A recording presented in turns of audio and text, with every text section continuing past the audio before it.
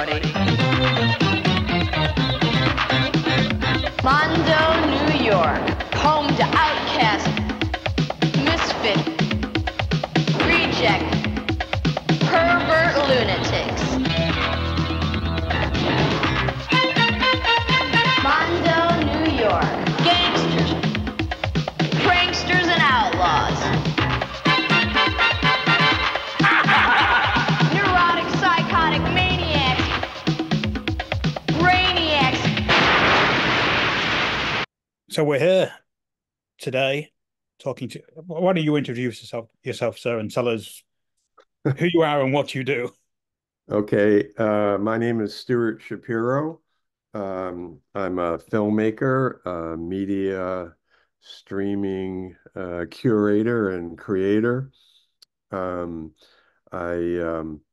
started out in 1976 with International Harmony, my first independent film distribution company, which was well known for cult hits like Rust Never Sleeps and The Day the Music Died and Reggae Sunsplash and Blank Generation and DOA, to So say all the good stuff. all good stuff. So I've been a counterculture beacon is what I try to actually call myself, more than a producer. Beacon, meaning I kind of been a curatorial producer.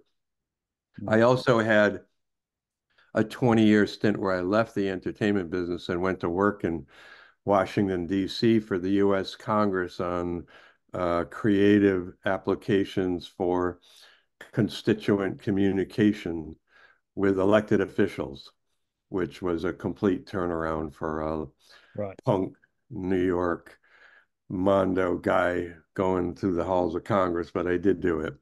Wore a tie and jacket and a white shirt for a long time. And then finally, um, I had the chance to get my rights back to Mondo, New York after a very long route. Um, and then actually had to wait till I stopped working for the government to be able to release Mondo, New York, which sort of was edgy enough to be problematic with my reputation had it been seen by the right or wrong sources. And here I am. Everyone's an asshole. Everyone's a creep.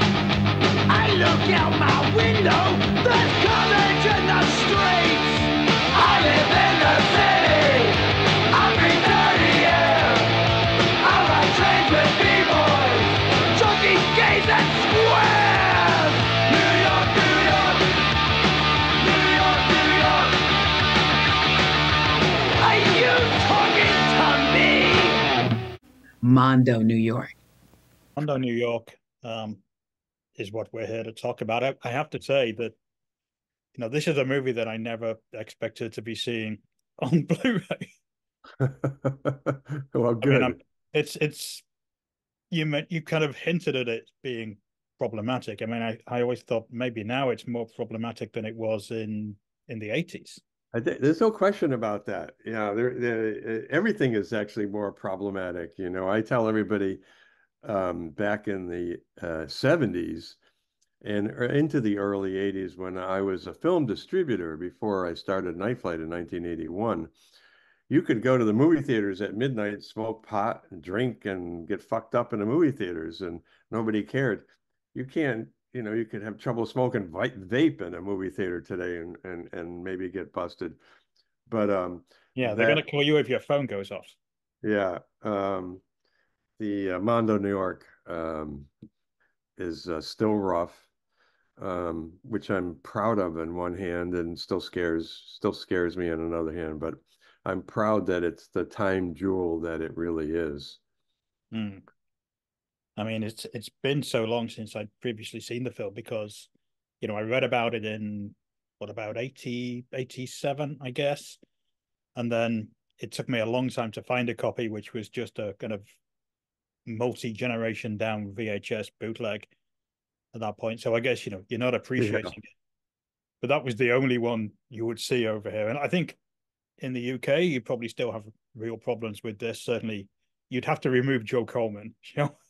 Yeah, I know. So, it's really, Joe Coleman's a funny story because, I don't know if you got a chance to see the interview. So Joe Coleman is really kind of like the essence of what is Mondo and the art world or art Mm. performance.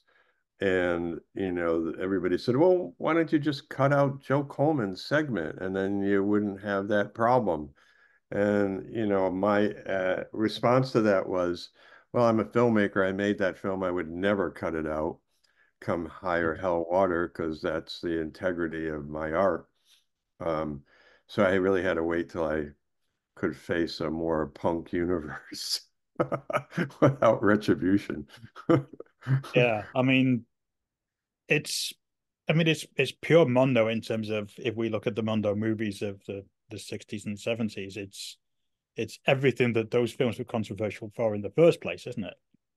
Yeah, I mean, the difference though is those films for the most part were fake and set up, Yeah. uh, which was why my homage within Mondo New York was to do the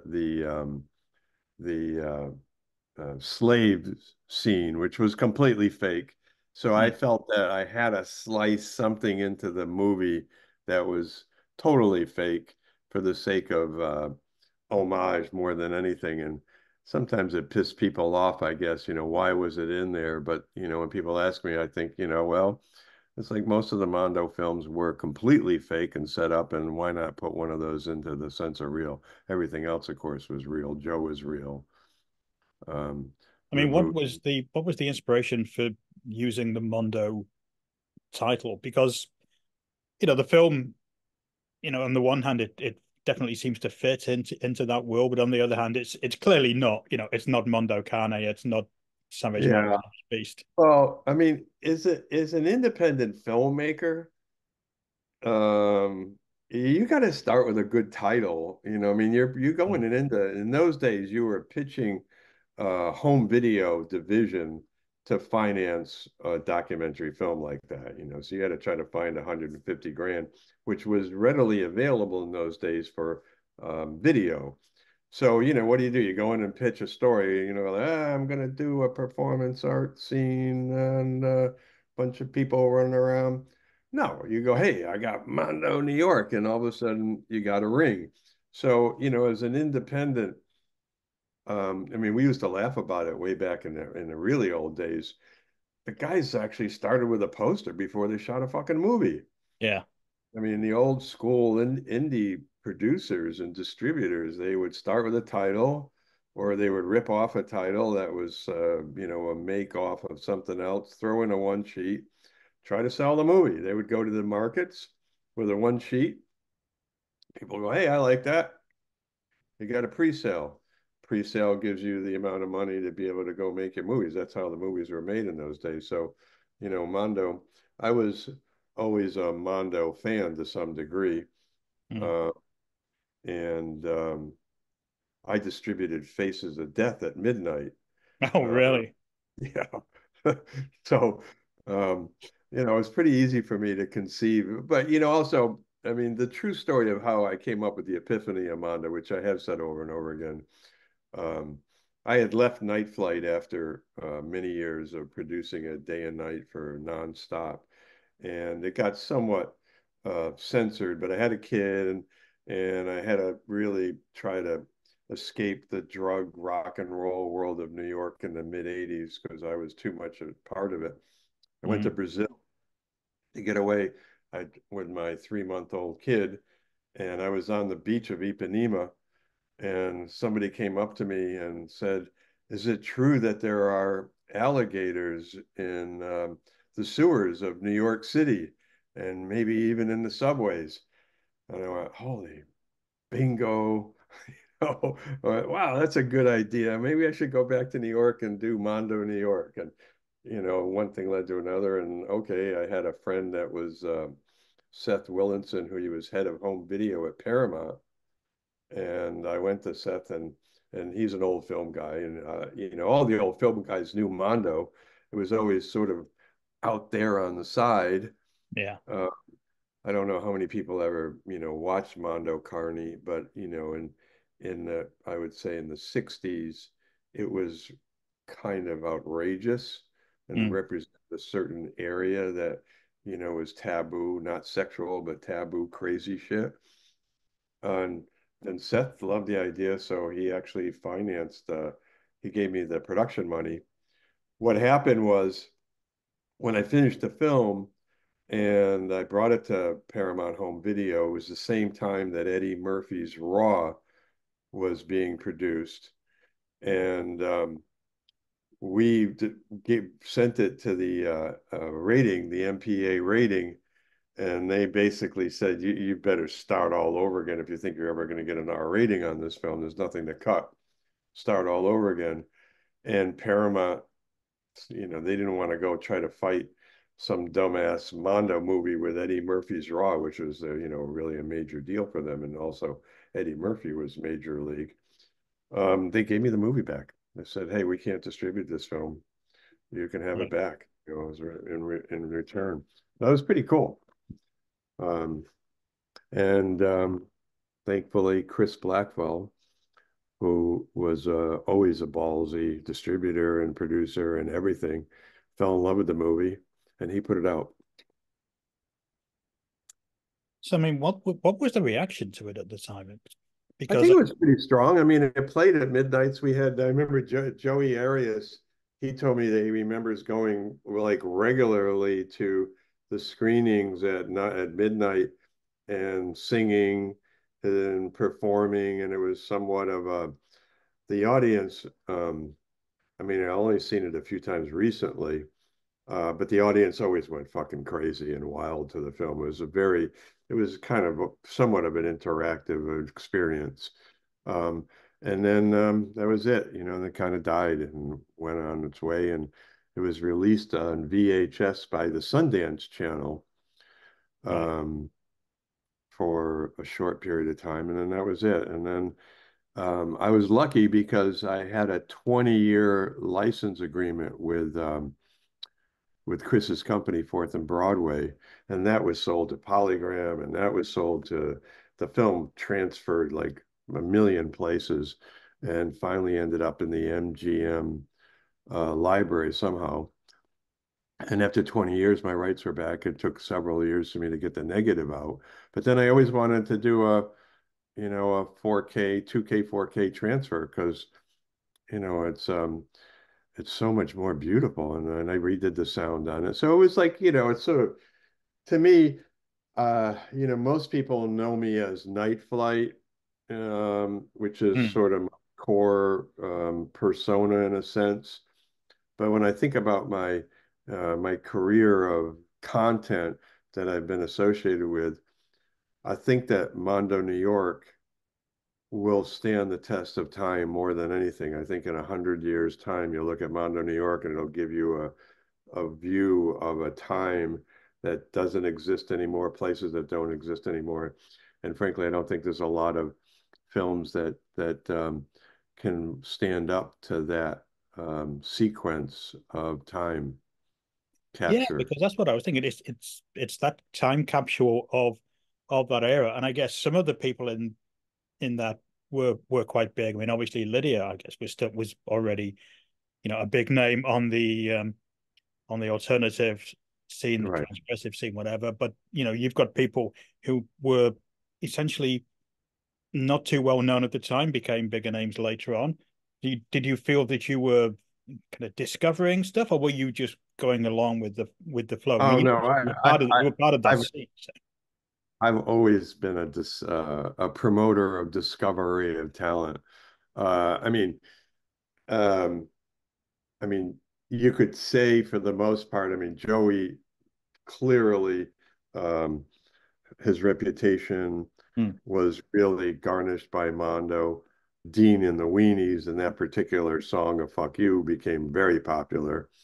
But also, I've been told anecdotally that a lot of artists after Mondo came out actually were influenced to come to New York if they were alternative and cutting edge performance artists that Mondo gave them encouragement and incentive to move to New York City. And, a lot of people say it's influenced a variety of counterculture performance artists, but I really don't know. I mean, it's hard for me to, you know. I mean, I think Um, that the great idea of the film as well is that having that character who is like the audience, I guess, on screen, who takes you from place to place. The girl who's just wandering around. I mean, was that the idea that she stands in for the audience, discovering all this artwork?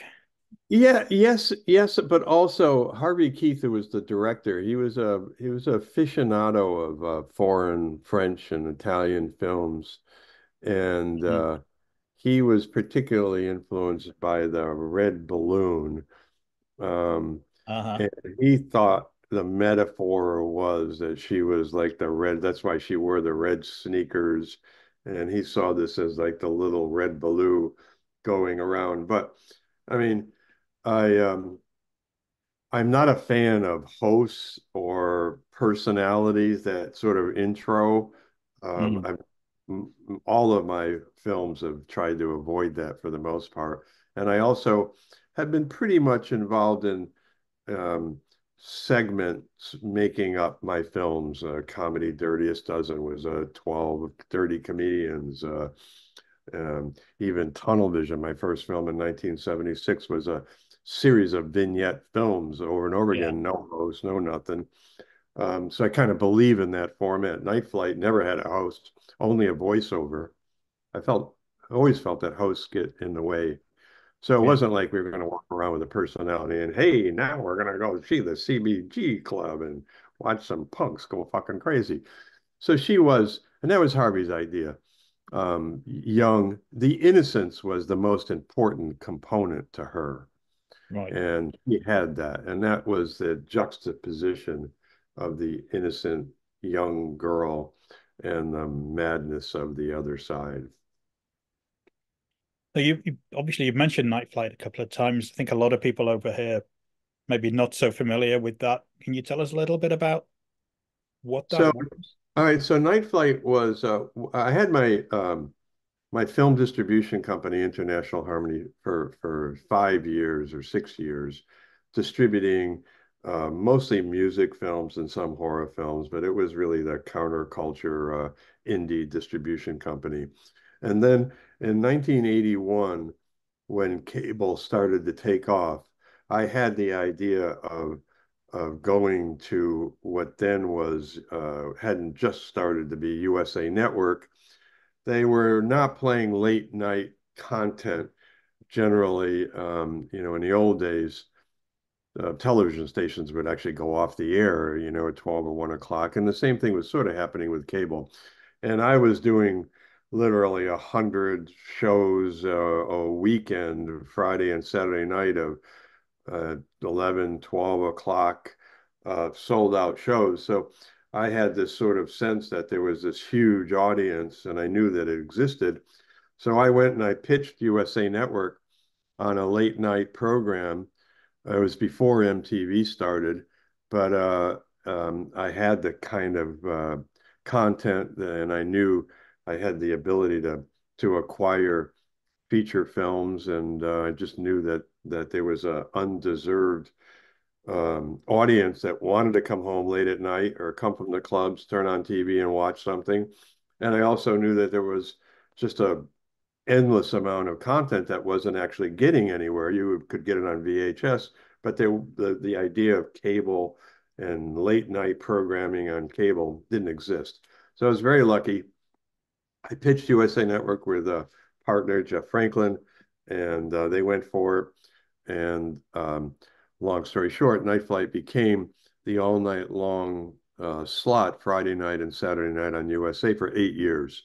Mm. Uh, and I created that show and I produced it and I directed a very large, over 300 long form interviews with just about all the major artists in the 80s. And then we would take their music videos and cut profiles. So that whole library of air masters, 7,000 hours and hundreds of profiles and hundreds of interviews of artists that actually talked really freely back then. So that was sort of stuck in a warehouse until the 2000s. I had a chance to reacquire all the rights through just a crazy act of serendipity. And I had to wait till um, it was as an independent capable to start a streaming channel. So, and not only part of starting a streaming channel as an independent, not having to spend millions of dollars to build the technology, which up until maybe 2015 or so, you would have to really build stuff. There was not companies that started building independent streaming capacity, but also the ability to convert digitally 1-inch tapes, which most of my library is in 1-inch tapes, to Yeah. digital, was prohibitive cost-wise and time-wise until that sort of all came to bear. So, I sort of parked all this for many years. And then it was always my dream to have an uncensored network. I mean, Tunnel Vision in 1976 was the story of the first uncensored network. Yeah. As a precursor, somehow, my life has been kind of mirrored and repeated through a lot of the content that I've actually made. And sometimes you tell the story through what may happen to you in the future. So Night Flight was really successful, ran for 8 years, and had a really devoted audience. People, for the most part, it was a beacon of alternative entertainment. It was new wave. It was punk. It was a fantastic animation festival. It was, just everything on the edge. And it presented to people, if you lived in New York or maybe if you lived in LA, you were exposed to that in clubs. But if you were in the rest of the world, the world was flat. Yeah. So if you were growing up in the middle of America and you were the only punk in town, and Night Flight came on with New Wave Theater and, the Dead Kennedys and, the massive punk new wave bands that came out, it was like you realized that you weren't the only person on earth. And it gave a lot of strength and salvation to millions of young folks who were basically on the edge of life and didn't, and realized there were a lot of people like them. Late night audience, concerts and cult classics never before seen on TV.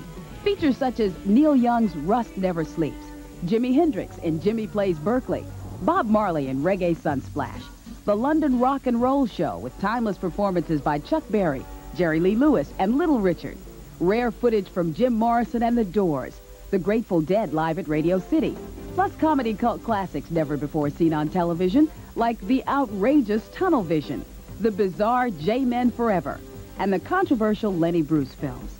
In the past 3 years, Night Flight has kept pace with the video music revolution in its own unique style. Night Flight's Takeoff is a thematic look at current trends and the latest developments in music video. It brings a new dimension to watching and listening to video music. Takeoff looks at the controversy surrounding sex and violence in music videos. It examines the use of comedy and animation in music videos and focuses on varied musical styles, from reggae to heavy metal. So I started Night Flight Plus 7 or so years ago. It's some people call it a punk Criterion network. I don't know if you guys have Criterion over there. Yeah. Kind of great.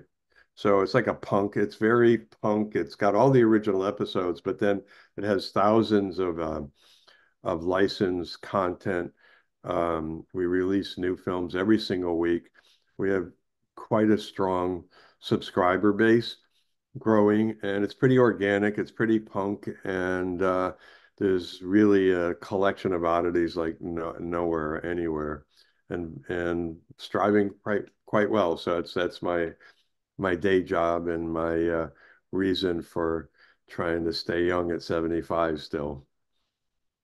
Well, that's great, and I think that it's interesting that you're kind of almost reversing what a lot of people worry about with digital and with streaming, that that we lose things because it all becomes ephemeral again, whereas you're taking something that was seen as ephemeral at the time that you were doing it for a cable network. So therefore, after the week it was on, it was gone until whenever. And now you're archiving it for kind of permanence, aren't you? Yeah, and also, I mean, I call the Night Flight library. I use the library because part of the what I do attempt to do, there's a lot of local access shows. So Mhm. basically, I look at Night Flight as somewhat as curating a library as well to put up shows that, maybe local in LA or local in New York. I have a show that's in Atlanta now, and they're public access shows, so they're really on the edge. But also we have some really old public access shows that really, maybe you could find them on YouTube, but it's important.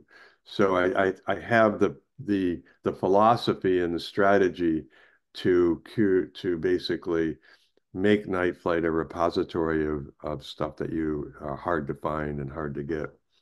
Um, I have one friend that's been going through an old video store library, and he's making a huge stack of kind of really hard to find VHS that don't seem to have a license issue or maybe public domain. And Mm. so he's calling me up and go, "Hey, I got all this stack. Let's transfer this stack of your stuff." So Night Flight's like that, but also um, what's happening in the streaming business, as you probably well know, Night Flight and Mondo New York is a perfect example. You have companies like Severin uh, that are doing 4K original transfers of feature films Yeah. from the greats in Italy, and that's really, really important to be able to see super high quality current digital transfers of classic shit. Yeah, absolutely. And I mean, I think that's why, again, just seeing Mondo New York coming out on Blu-ray was just so fantastic, because this is so much important stuff, and for it to be disappeared or to be just on these kind of really, really rough bootlegs that you can barely even watch. It's great to see it back. I mean, you mentioned VHS earlier. I got so much stuff. I just reach behind me and there's like, stacks of tapes that Yeah. I have to figure out how to transfer at some point. Right. It's just, So you're talking about, so here's a funny story, Mondo's story. So um, one of one of the video stores in New York was called Kim's Videos, famous video store. oh yeah, I've heard of that. Right. And they have kind of a strange story. They took the entire library and they shipped it to Italy because there was a small town in Italy that wanted to start a VHS museum. It sat there for years and years and years, never happened, and they brought it back. So what they've been doing is, and maybe 40,000 tapes, right?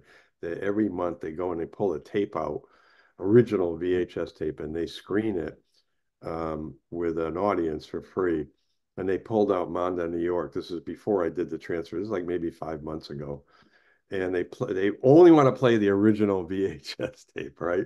Right. So, and it's on a projector, right? So, it's out of sync. It's got color lines all over the place, right? It's like completely, like, as a filmmaker, you want to like pull your hair out, right? So after the screening, this woman comes up, young woman. By the way, there was no one in the audience that was over 35. So it was really Right. wonderful. Young lady comes up to me. She goes, "I really like all the colors. Did you shoot it like that to be that way?" And I went, "Oh God, forgive me, please. It's out of sync in the colors. It's an old VHS tape." So I love it. It's so authentic. So weird that it's new and exciting. I know. I know. I just actually I'm putting up for auction. You talk about VHS. I have, which I believe is the first VHS of Texas Chainsaw Massacre, Oh, and still sealed. And there's a company called Heritage that auctions VHS. I wrote the guy, I said, "Hey, I got a sealed copy of this." And he's what, "I've never seen a sealed copy, and even it's from it's I think it's the first release." And so I said, "I also have the first I have a beta sealed of Pink Flamingos. Are you interested in that one? On beta. And I don't know if he wants that or not. But so I had a VHS company, which I started when I had International Harmony, called Harmony Vision. And it was one of the first VHS labels.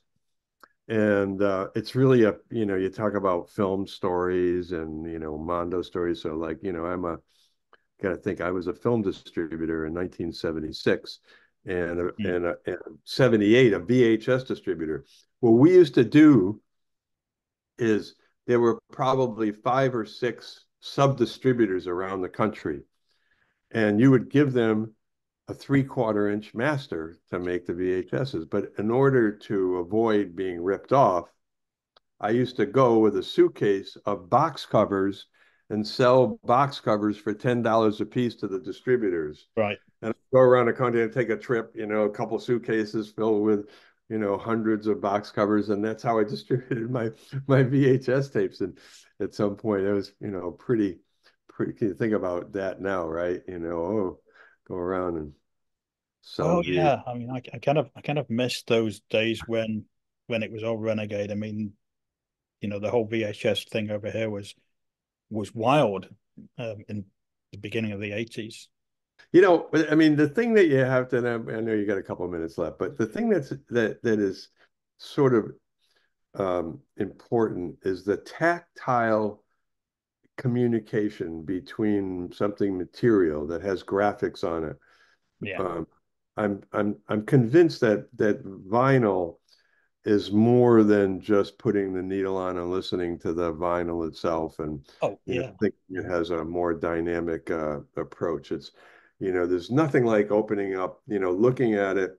And, of course, there's nothing like sitting and listening to a side of an album, which you kind of don't do on Spotify.